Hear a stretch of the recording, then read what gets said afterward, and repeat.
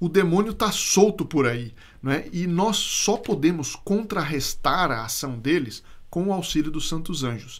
Mas o que são os anjos? Eles são energias. Os demônios também, eles são energias negativas e os anjos são energias positivas. Os anjos têm uma personalidade. O que são os santos anjos? É o que nós veremos hoje. Muito bom dia, meu nome é Daniel Martins. Seja bem-vindo ao canal dos Santos Anjos.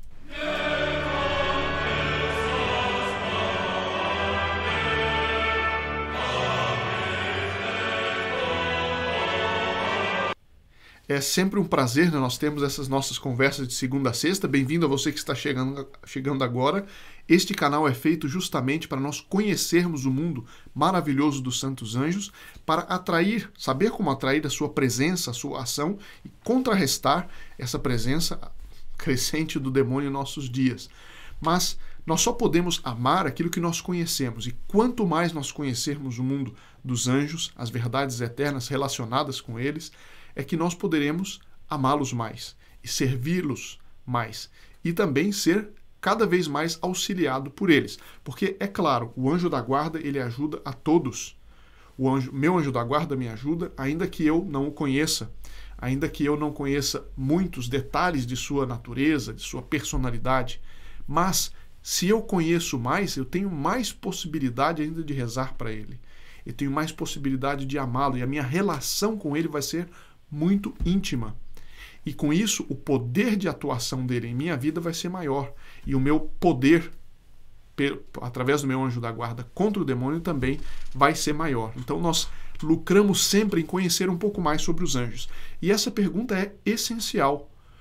Muita gente acha que os anjos são energias positivas. Outros acham que anjos são espíritos voando por aí de antepassados nossos. Não, isso é paganismo, ou até espiritismo, não é católico. Isso não é católico. Não, os anjos, eles são criaturas de Deus. Eles são criaturas racionais, ou seja, são inteligentes, eles têm uma inteligência própria, uma vontade própria e liberdade. Eles têm essas três coisas que caracterizam, né, um ser que tem uma personalidade própria. E nesse sentido, eles não são pessoas humanas, mas eles têm uma personalidade, eles são individuais. Não são energias, uma coisa assim meio difusa, não é como se fosse um vapor de água assim meio difuso, que não tem forma definida. Os anjos, eles não têm matéria, é uma coisa diferente. Eles não são, por assim dizer, presos. Eles não são ligados a uma matéria. A nossa alma, que também é imortal, que também tem inteligência, vontade e livre-arbítrio, liberdade, né? Nós temos a possibilidade de escolher.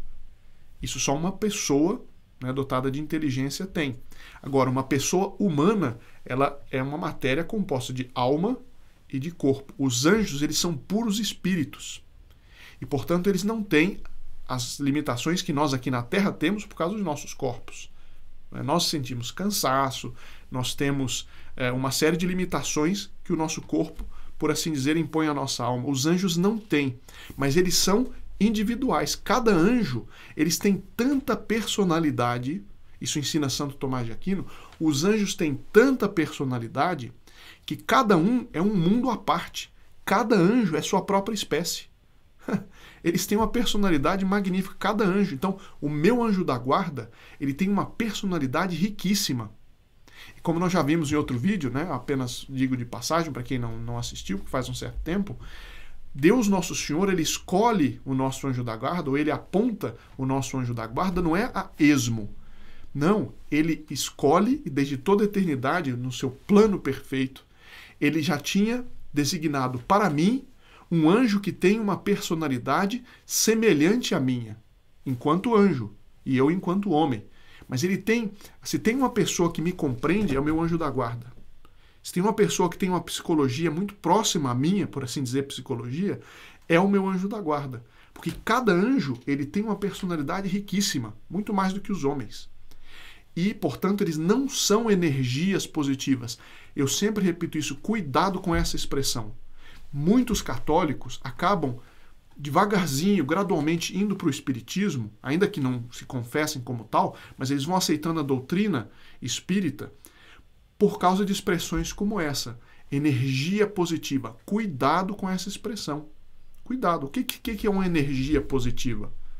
Eu posso, né, entender isso de um ponto de vista neutro, mas fica a impressão, não é, de que espíritos estão sobrevoando no lugar de antepassados e que, portanto, né, fica aquela carga. Um minutinho, nós somos católicos. Existem os anjos, existem bons ambientes, existe um ambiente carregado, de fato, né, pode ser de demônios, pode ser da influência de alguém que está ali e que é ruim, né? Pode ser um lugar onde aconteceram pecados, então tem um demônio ali infestando o lugar. Pode acontecer? Pode. Por isso que eu não digo nunca utilize, mas tome cuidado. Os anjos não são energias. Eles podem trazer um ambiente consigo, né, uma ação de presença, um ambiente de leveza, um ambiente de louçania, um ambiente de inocência, um ambiente de castidade. Podem. Eles podem gerar isso. Mas energias não são pessoas, né? Esse ambiente é criado por uma personalidade angélica ou por uma personalidade humana. Então, para resumir, eu estou aqui com o Catecismo dos Santos Anjos, dos monges beneditinos do Barru, e eles respondem isso. A pergunta é: os anjos são criaturas pessoais autônomas? E a resposta é sim. Eles são dotados de inteligência, liberdade e vontade. Seria um erro grave de assimilá-los aos éons, ou a energias, essas potências eternas emanadas do Ser Supremo, como, né, os gnósticos a entendiam. Não, nós somos católicos e a doutrina revelada por nosso Senhor Jesus Cristo, portanto a verdade é que existem os anjos, e eles têm uma personalidade autônoma, própria. Portanto, o meu anjo da guarda não é uma energia, ele existe, ele é um ser pessoal, com quem eu tenho uma relação pessoal, certo? Portanto, não vamos tirar isso da cabeça de que são energias, porque isso é contra a doutrina católica e, portanto, não é verdade. É contra a doutrina revelada por nosso Senhor Jesus Cristo. Eu não sei se esse ponto está claro, e eu relembro que aqueles que ainda não colocaram, todos os membros do Grupo Apóstolos Santos Anjos, seu nome e suas intenções serão levadas para o Santuário de São Miguel no fim do mês de julho. Portanto, coloque já suas intenções, até aqueles que podem colocar até o dia 23 de julho, coloque as suas intenções e seu nome e suas intenções serão levados para o Monte de São Miguel, o Mont Saint-Michel, no norte da França, um dos principais santuários de São Miguel no mundo, onde ele apareceu e onde ele é um lugar especial para dispensar as graças próprias de São Miguel Arcanjo. É lá que tem essa imagem que nós escolhemos para colocar no nosso adesivo. A imagem de São Miguel, que está no topo do monte de São Michel, na França. São Miguel, protegei minha família. Você também pode pedir o adesivo pelo número que está aqui na tela e na descrição do vídeo. Na descrição estou deixando tudo bem claro. Você pode colocar suas intenções para o Monte de São Miguel, pode colocar suas intenções para a missa desta sexta-feira, pode pedir o seu adesivo, está tudo ali. E aqueles que ainda não são membros do Grupo Apóstolos dos Santos Anjos, gostariam de conhecer, né, e ter já seu nome e suas intenções levadas ao Monte de São Miguel, todos aqueles que forem ativamente membros do Grupo Apóstolos dos Santos Anjos até o dia 23, né, dará tempo da gente incluir as suas intenções. Então, por favor, se você não sabe o que é o grupo ou gostaria de entender melhor, no próprio link das intenções para o Monte de São Miguel, você pode saber melhor.